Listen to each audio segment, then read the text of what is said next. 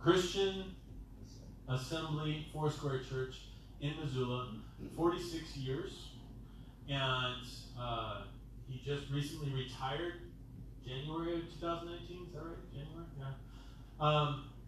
And so now he is going around and encouraging pastors and churches in the Northwest.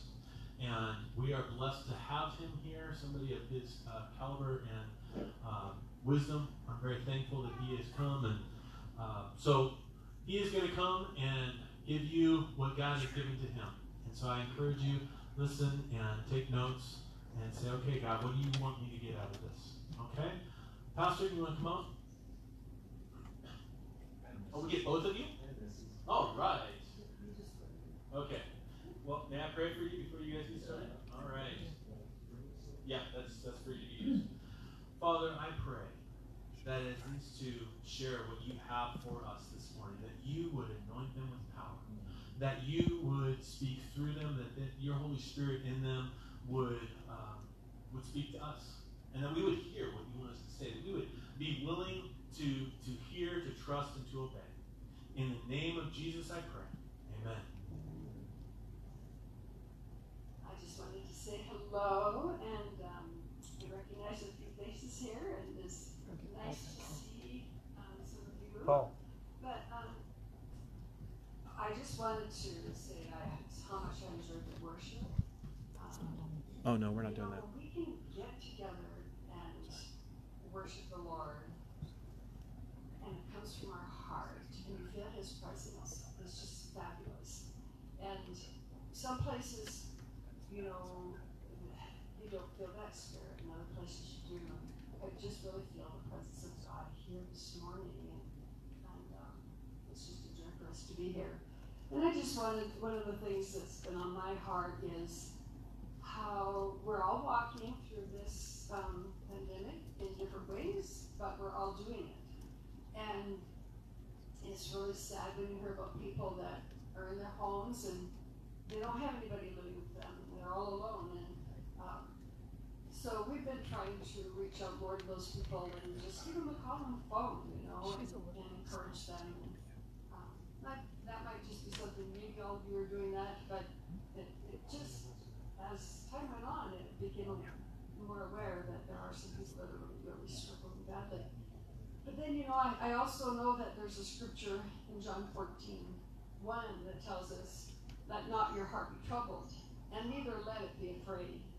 And even though things are different right now, we don't need to be afraid. And that might be, it's something that God says through scripture, not to fear, not to be afraid. He'll give us peace, He'll take care of us, He's with us. And so I just pray too that the peace of God that He promises also, and do not be afraid is in that scripture too. So that the peace of God would just overwhelm each and every one of you, and you would sense that peace when you get up in the morning and when you hear some bad news, and just declare over yourself the promises that are in God's word. What does God say about you?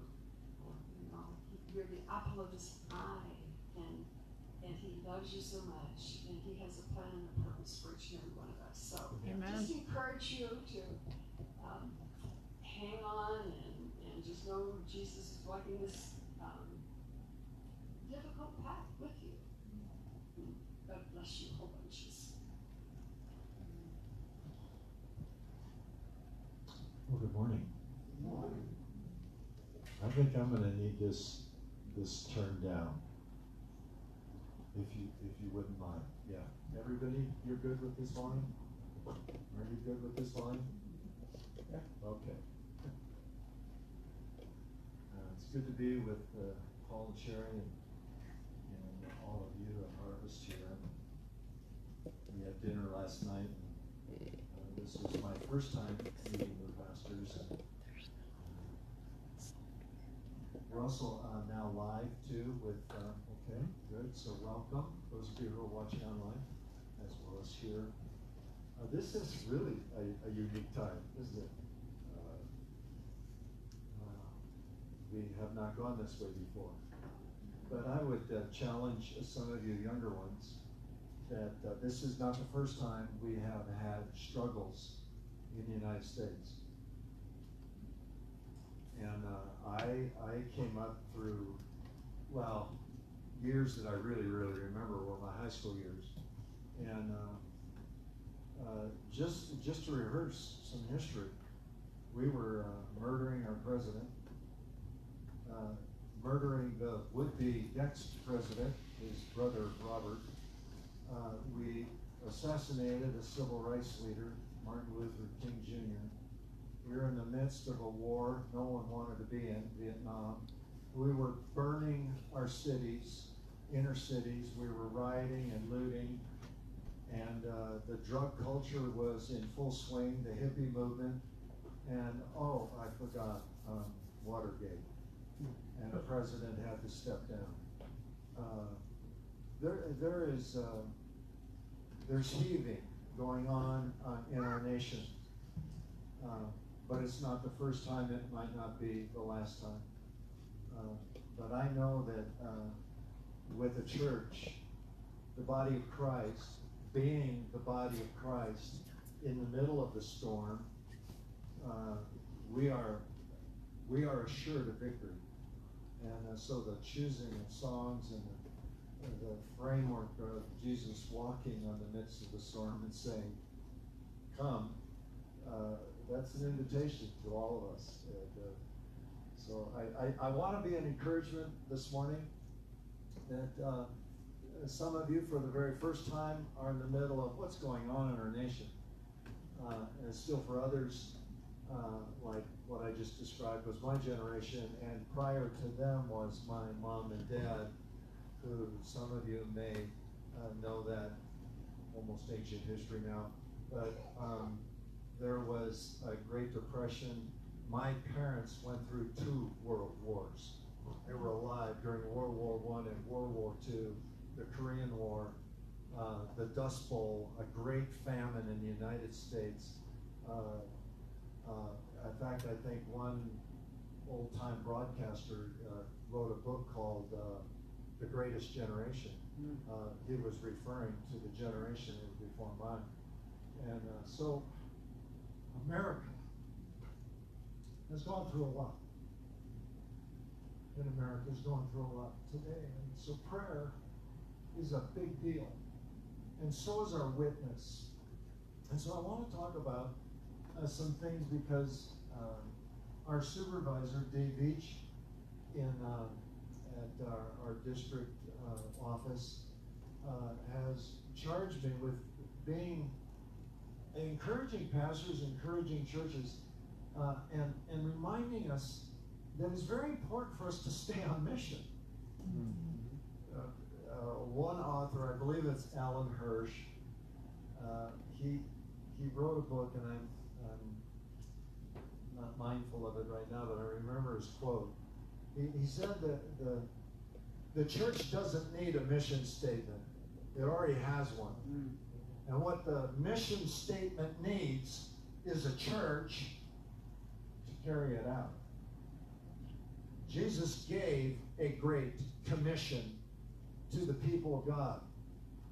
And that commission has not changed one iota, except the church is maybe a little bit lax in living and speaking, communicating that mission to the church, which is go into all the world and be a witness to me, to Christ, in Jerusalem, Judea, Samaria, to the ends of the earth, be my witnesses. And so the church and its history really begins in the book of Acts. And if you've not read it or read it with real discernment, maybe take your time in the next week or so and read a few chapters of Acts. But I want to just touch on 6 themes that are all throughout the book of Acts, and then they also are throughout all the epistles. These several things. One is it was a Christ-centered message.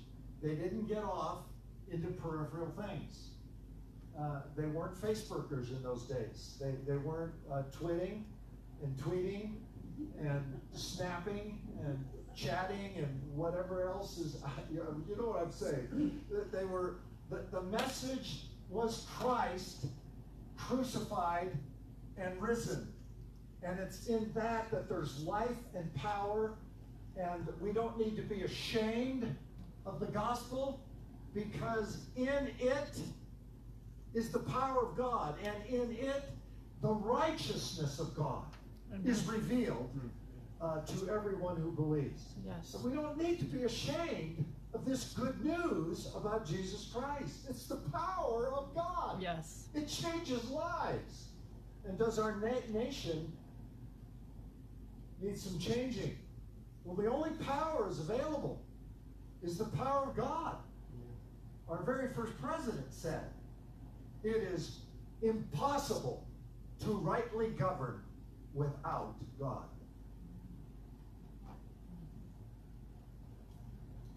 And that's exactly what the message was to the garden, in the Garden of Eden, to two of the very first human beings on this planet.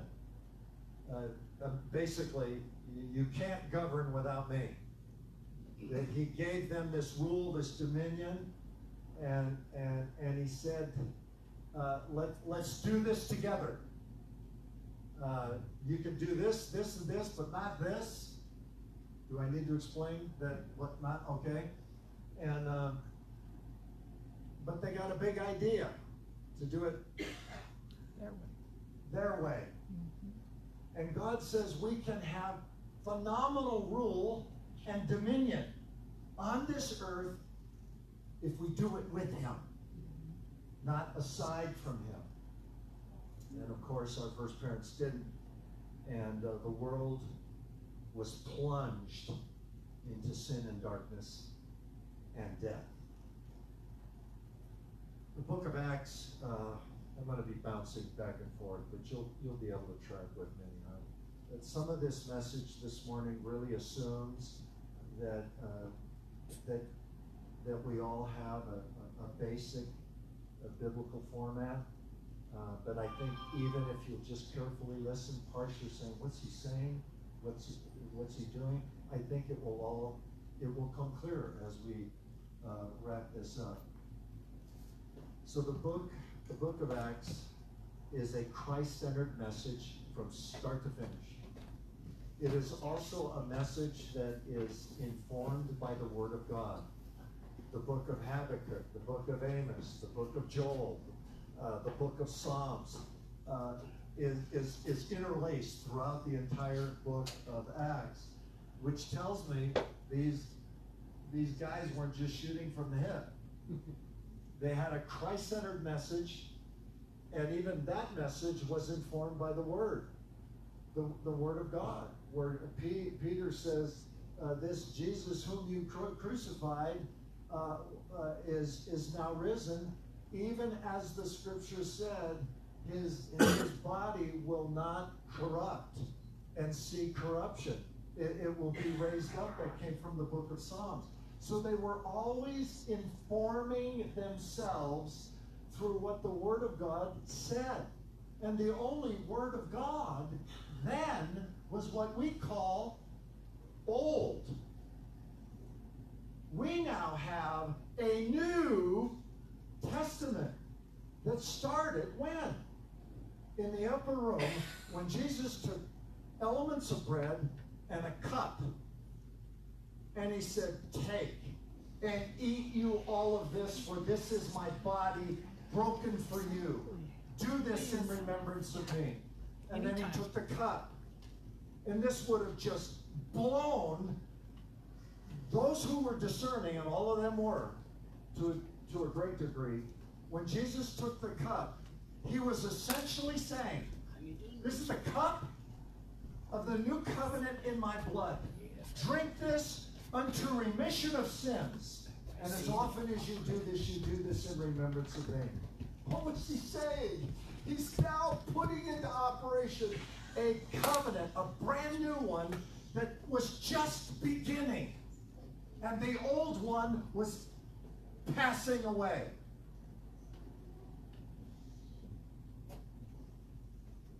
And the New Testament now is built.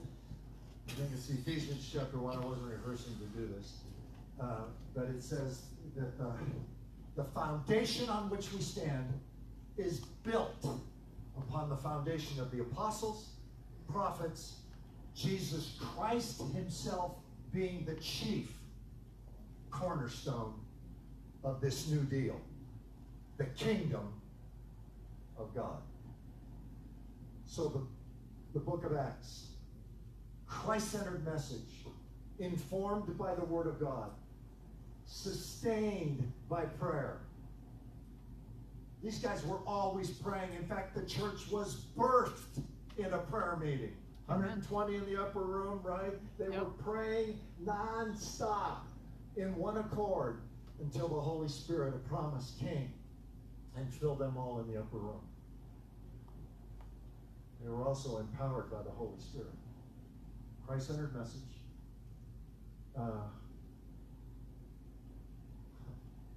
Informed by the Word. Sustained by prayer. And the early believers were committed to the Great Commission. They were going everywhere, preaching the gospel. And they were bound by a commandment called the love. Not the old commandment. I'm giving you a new commandment, Jesus said. The old one, remember, was passing away. Here's the new standard. It's not like Leviticus said, or Exodus, that's in the law, that said, love your neighbor as yourself. That is in the Old Testament. Jesus said, you know, there's too many loopholes in that one. Because I've heard people say, well, I don't love myself. Well, so? That's not the commandment. The commandment is to love your neighbor as. The love of yourself is assumed. So Jesus is not saying commanded to love yourself. He's saying love your neighbor as yourself. That's the old commandment, though. And he's saying, I'm giving you a new commandment, that you love one another as I have loved you. Well, how did Jesus love us? All the way, baby, to the full measure of devotion, as I think that's Abraham Lincoln said that. The full measure of devotion. Your life. He gave his life. Love one another as I have loved you, and by this they will know you're my disciples. And I wanted to hang in this sixth emphasis of the book of Acts, which is this being bound by the great commandment, to love one another as I have loved you. By this shall everyone know that you love me. Paul, by which we get much of our doctrine in the New Testament, was a social maniac. If there was social media in his day, he would have been all over it. Yep. And not social media as we know it today, but social media, if it was available, you can bet that man would have been on it. He was tirelessly building family, building connection. As a matter of fact, if you read just the last chapter, and you just saw that, the last chapter of Romans 15, there must be 20 different names listed. He's saying to the Roman people, oh, greet so-and-so, greet so-and-so, oh yeah, and him and her, and oh yeah, and greet him and his mother, and my mother also. I mean, it wasn't his physical mother. He was just saying, he's getting so close to people, he's saying, your mom's my mom.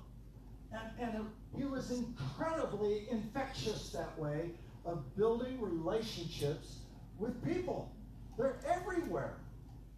Andronicus and Timothy and Barnabas and Silas and Titus, and we're going to come into a name here in a moment called Onesiphorus.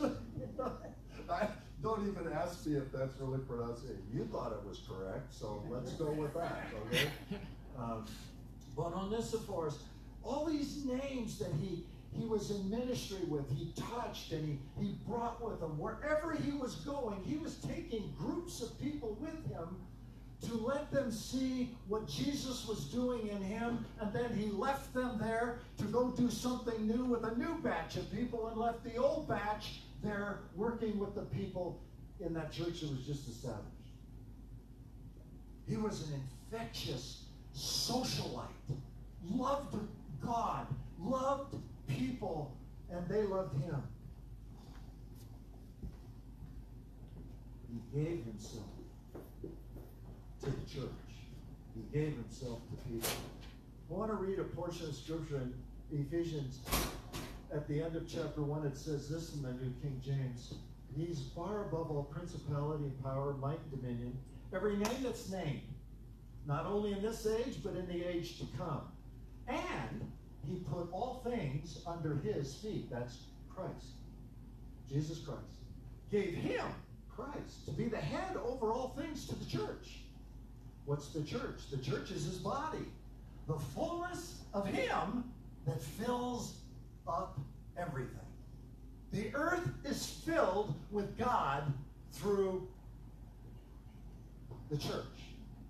If you missed it, let me read from a modern paraphrase written by Eugene Peterson in The Message. He says this: He, Christ, is in charge of running everything from governments to galaxies. And every name, there's no name, no power exempt from his rule. No name or power exempt from his rule. And then, just in case we missed what that might mean, and that's not just for the time being, but forever. He's in charge of everything. At the center of all this, Christ rules the church. The church, you see, is not peripheral to the world. The world is peripheral to the church. The church is the centerpiece. The centerpiece of the head of the church's mission on this earth. The centerpiece. The church is Christ's body. Hear how Peterson wraps this up. The church is Christ's body, in which he speaks and acts and fills all the world with his presence. Amen. Community of believers, the brotherhood was critical to Paul, and I submit to you that even in COVID, the community of believers is critical today.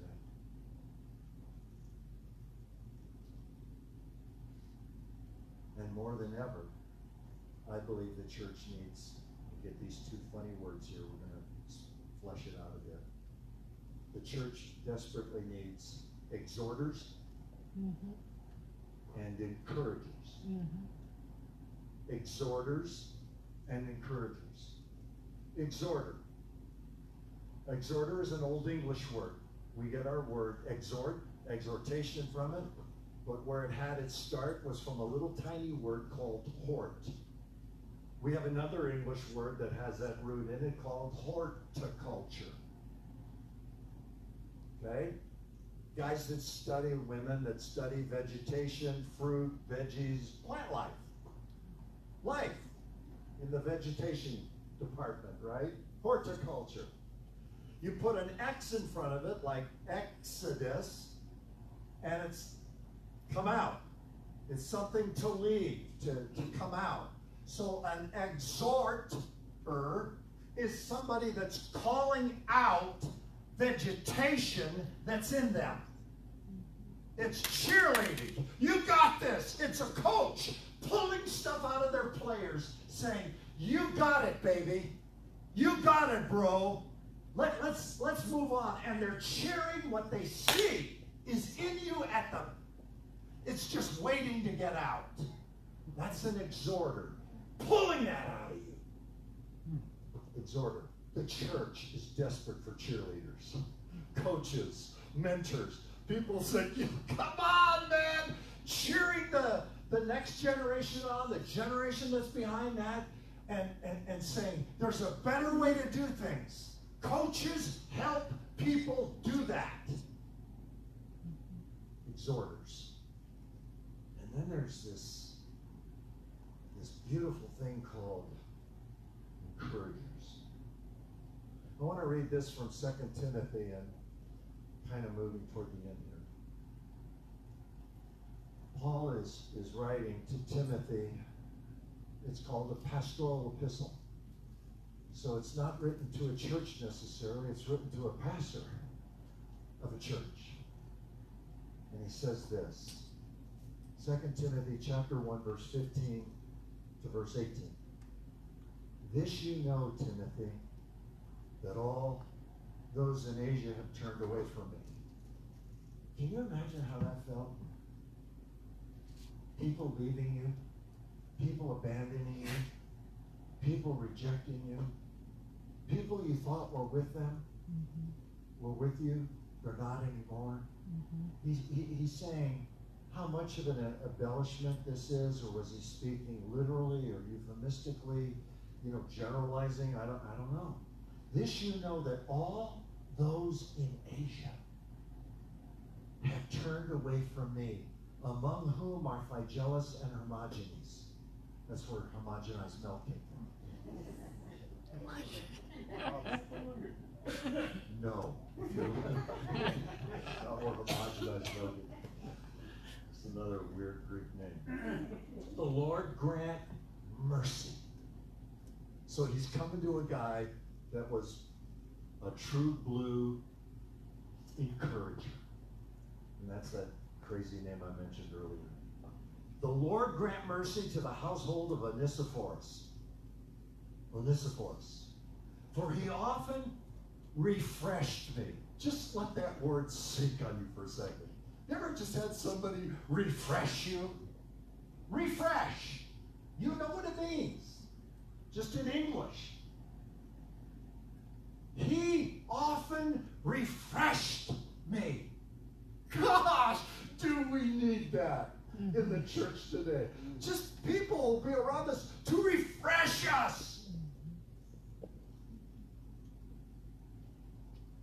He was not ashamed of my chains. Paul was in prison in Rome when he's writing this. But when he arrived in Rome, he sought me out very zealously, and he found me. You don't get to Google like you do today, or county jail, and who is in the county jail so you can go visit him. Listen, you didn't know where anybody was. He had to visit all the prisons in Rome to find his friend and mentor, Paul.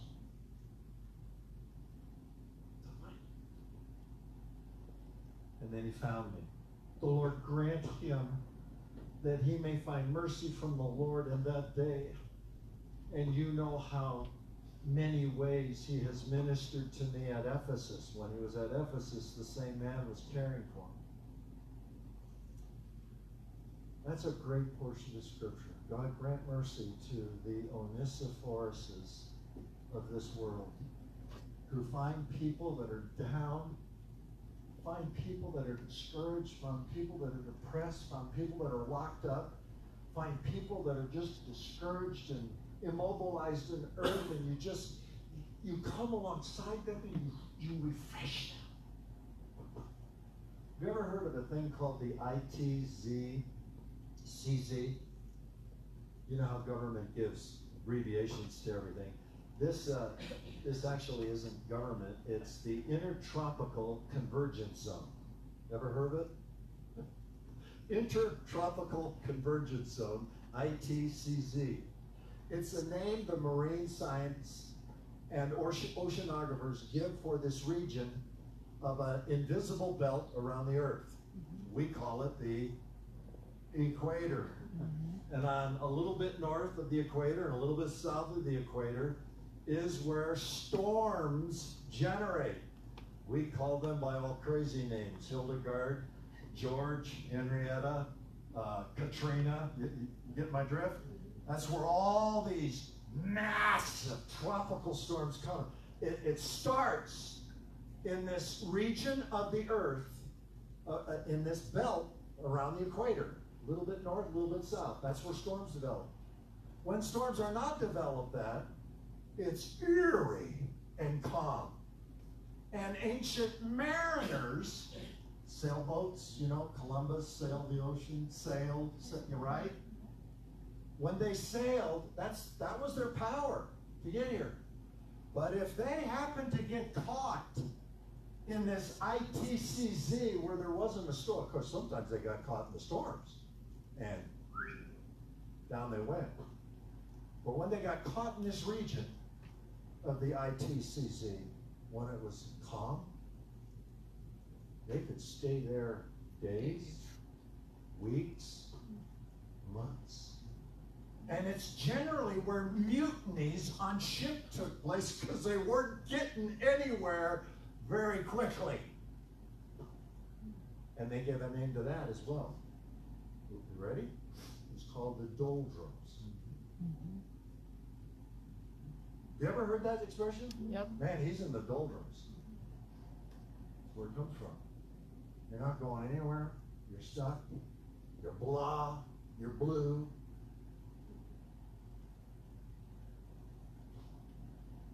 And this was describing kind of the life that Paul was in. We think sometimes men and women of God, particularly those of biblical character, were these phenomenal people. Would you like to reread the Bible again? It reads like a horror story. Some of God's finest. By the way, that's one of the leading reasons why I believe in the Bible, cover to cover, is because it doesn't keep out dirty laundry. It's all there. You name it. Name a character, with the possible exception of Joseph. Because I can't find a whole lot of dirt on Joseph in the Bible, except that he was kind of stupid telling his brothers his dream. That got him into a lot of trouble. One day, bros, you're all going to bow down to me. Dumb? Not really, not smart at all. I mean, he could have just waited till the dream came to pass and said, "Thank you, God." Right? So anyway, maybe just we can credit him with it. Dirty laundry was foolishness. But everyone else, my goodness, their track record reads like, well, God used every single one. And they had trouble. And Paul was in deep yogurt here. He was in prison, awaiting death. We know in chapter 4 of the epistle we just reading from, it's saying, I know I fought the good fight. It's getting close. I'm about to be offered. I know that there's a crown waiting for me that the righteous judge will give me in that day. He knew his time had come to make his departure from earth. And he's saying, well, I thank God. In the midst of this, I've had a friend, one, that encouraged me and loved me and refreshed me. We need those kind of encouragers and those kind of exhorters in this world. In fact, let me read you how the Living Bible says this. So you're in the doldrums. There's no wind. There's no breeze. Your sails are... You're just... Your life is going nowhere. And here's how this Living Bible puts this. May the Lord bless Onesiphorus and all his family, because he visited me and encouraged me often. His visits revive me like a breath of fresh air.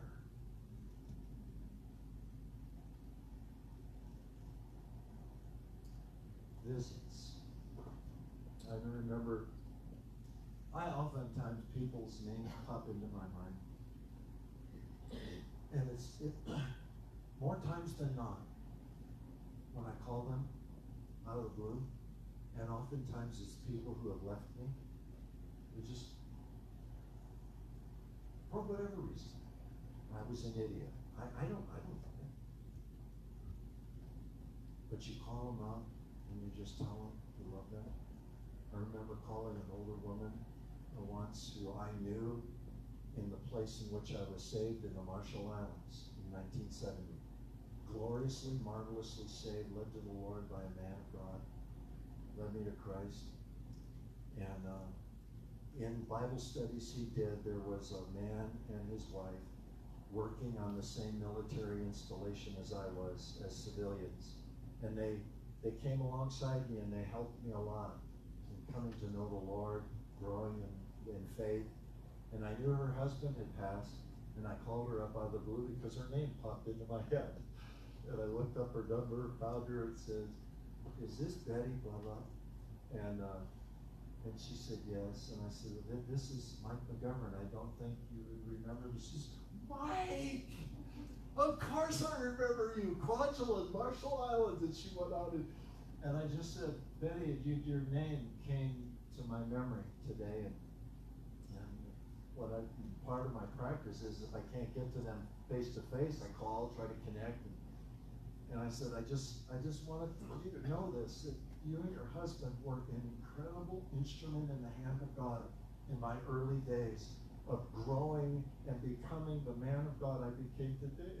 And I just wanted to say, thank you. And she was crying on the phone, as was I. And she said, "Mike, you have no idea what that meant to me." Because just this morning I was thinking about how worthless and empty my life is, and what have I ever done for God? It just seems so empty. And then you called, and it was just like, man, my life just, whoo! You breathed fresh air into my sails, and I am something in God, kind of a thing. And that's so huge for us to do. So this commandment to love, this new commandment to love one another as I have loved you, to be a cheerleader, a mentor, a coach, pulling. I love the definition of famous coach, Landry, Dallas Cowboys, Christian man. He wrote a book on coaching, and he was asked one time, how would you just define a coach?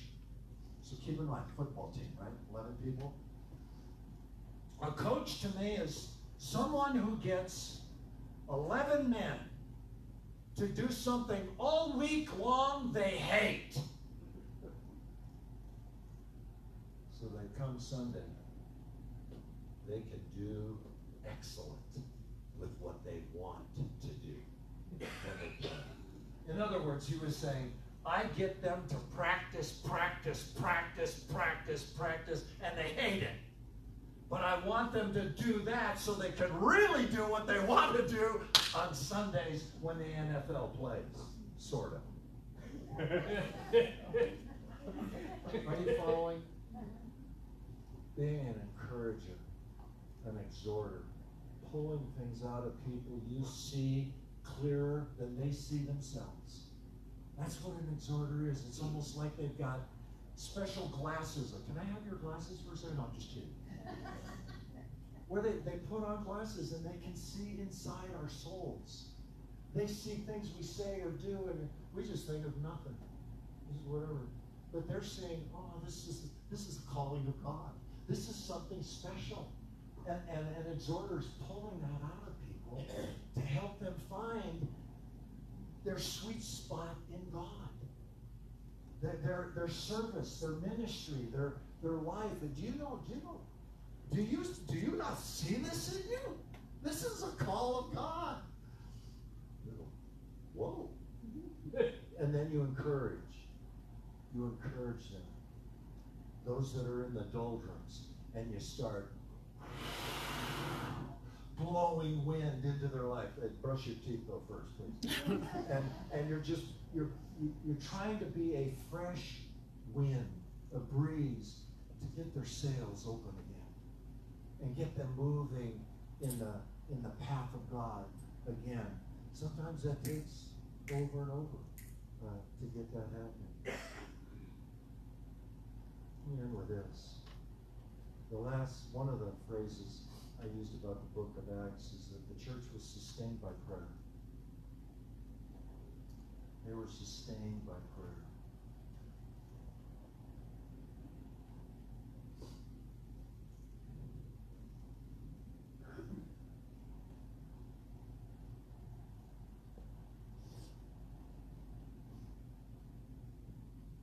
The opening page of the Bible says, sixth day of creation, let us make man in our own image, according to our own likeness. And let us give them rule and dominion over earth. Rule and dominion. It was perfect work. Everything was good. Good. Fruit trees, vegetables. And then it says, chapter 2, a more detailed definition of how he created first man and woman. Right? Male and female, he created them, called them man, and he planted a garden. East in Eden. The earth was already created. Now he's planted a garden. And he says, King James, I think it says, tend and keep.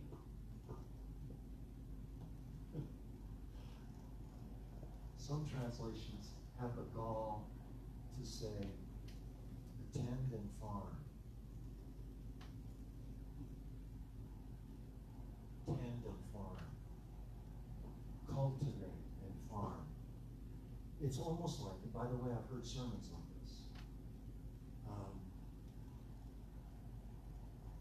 They were given a shovel and a pickaxe and a hoe. Plant your radishes over there, beets. Everything was already there. Mm-hmm. Everything. Mm-hmm. What was there to farm? But that's the classic division. Now, when they were thrust out of Eden, remember after sin? Thorns and thistles shall you work with the sweat of your brow. That was them. That was not this point under. So we have to wonder very seriously what's going on in the garden. This idyllic, beautiful, amazing garden. Everything you can eat from everything except this one. Right? Right over to the thing they couldn't do. They did. But before that, I have to just say this: they were not put in this special garden. Eden means delight, by the way. The English meaning of Eden from Hebrew is delight. It was a garden of delight. Everything you needed was there. No shovels needed. No hose needed. Who's there? God. God. Why was he have to? Why the command to rule and take dominion? Who else was in the garden? Someone sinister, parading as a serpent.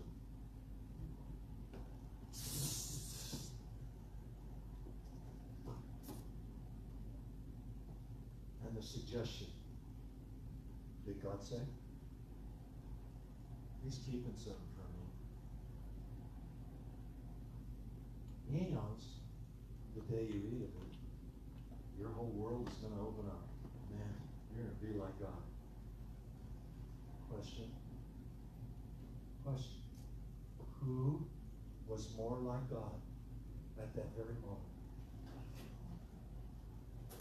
Who was like God already?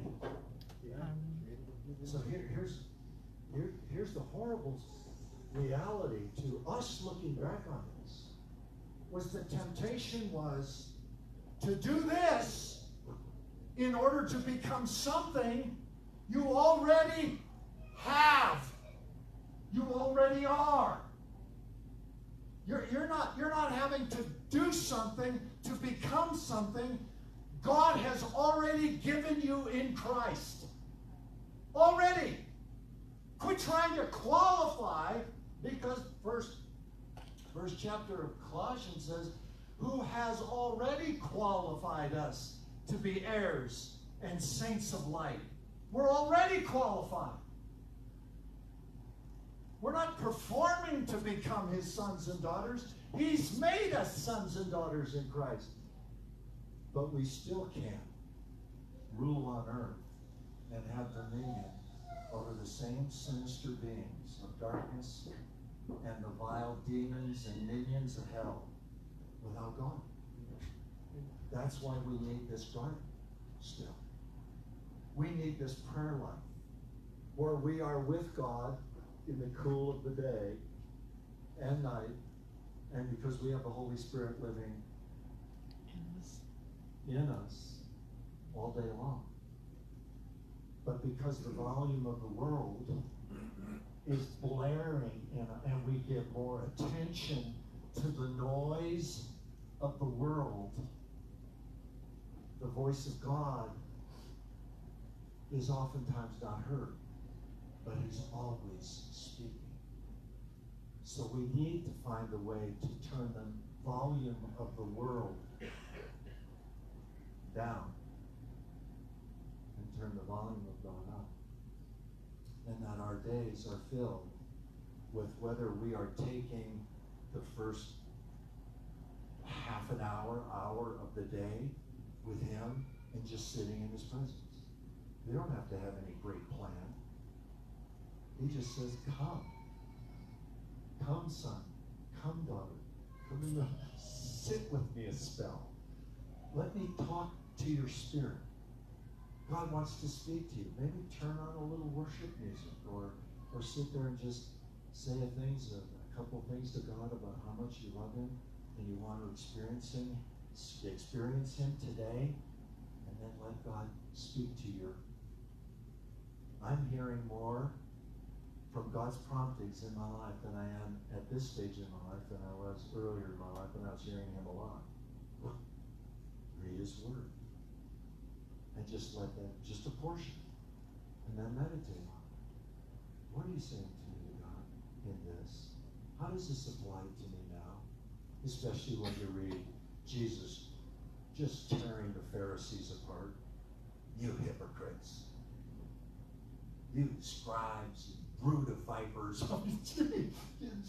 Jesus had no nice words to the religious leaders of his day. And sometimes you and I read over this, oh, that doesn't apply to me. Ooh. Back up. There's a little bit of Pharisee, and a little bit of scribe, and a little bit of Sadducee in all of us, which is why we're sad, you see. Yeah. Sorry. This time with God is just phenomenally important. Because in essence, we would never think this as Christian people. We wouldn't. We're just too smart for that. We would never say, I don't need God in my daily lives. I'll never hear that from a believer. But they demonstrate they don't need God in their life because they don't tune in to his channel.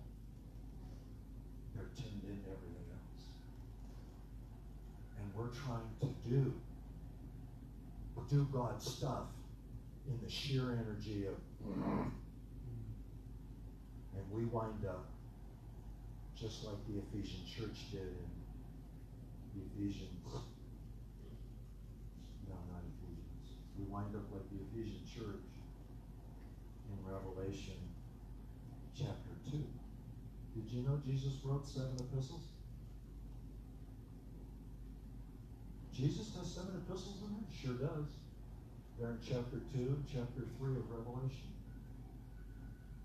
To the church at Ephesus, to the church of Laodicea, to the church of Smyrna, to the church of Philadelphia. He had a message. He had a letter. And he said to the church of Ephesians, you Ephesians, you guys are awesome.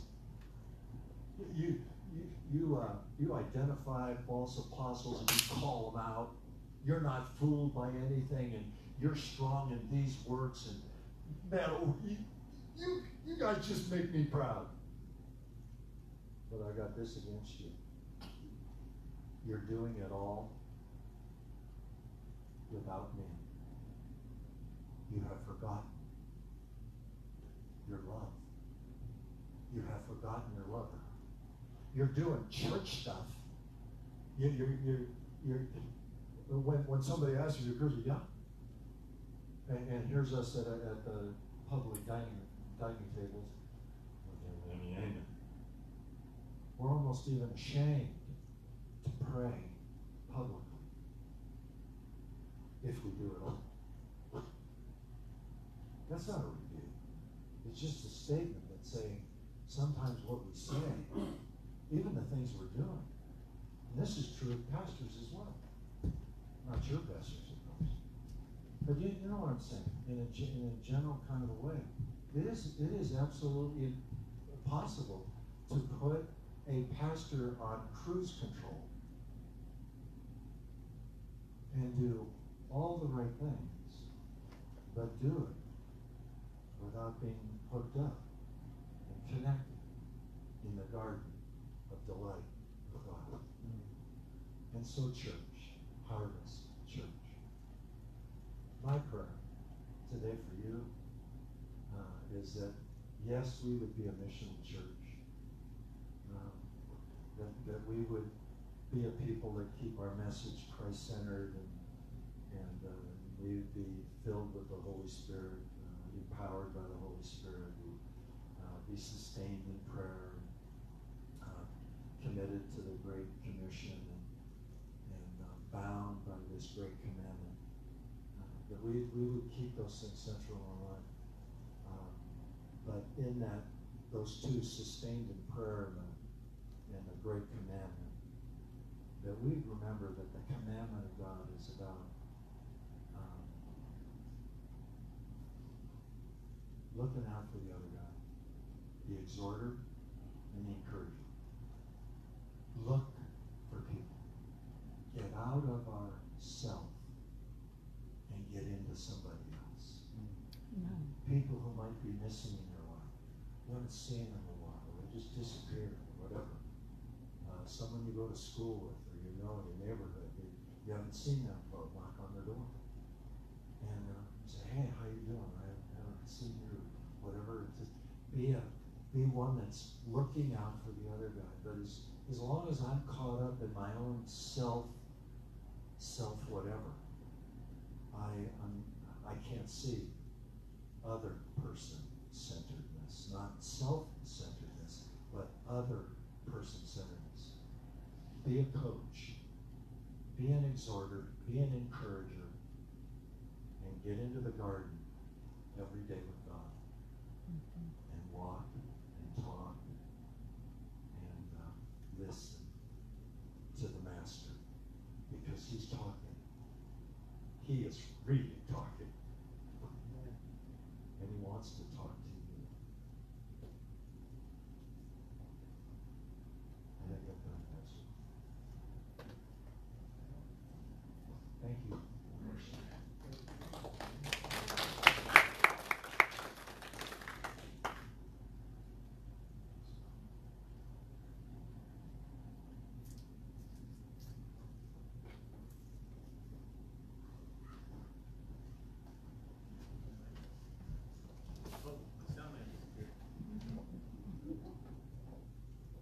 There we go. So, ladies and gentlemen, go with God, in God's power, and be the exhorter, the encourager that somebody needs in their lives. But remember to go with God, in His power, which means that the first thing we need to do is we need to start by spending time with him. And then go now in his power. Thank you, Mike. I really appreciate that word. Amen. Let's pray. Father, I thank you for the word that you have given us this morning. Lord, please bring it to our minds this week, every day, every morning, every evening. Remind us how you desire to spend time with us. It's not just a religious thing, but it's something, Lord, that in relationship with you, you desire to spend time with us. And then, God, would you please help us to be aware of who we can exhort and encourage this week? Whether it's the worker at Walmart, because they have to figure out how to get everybody to wear masks this week, or maybe it's the waitress who has just had a bad week, or maybe it's our coworker who's scared of bringing the disease home to her older parents. Lord, whoever it is, help us to be that encourager and exhorter this week. Help us to see where you are at work and to join you. In Jesus' name.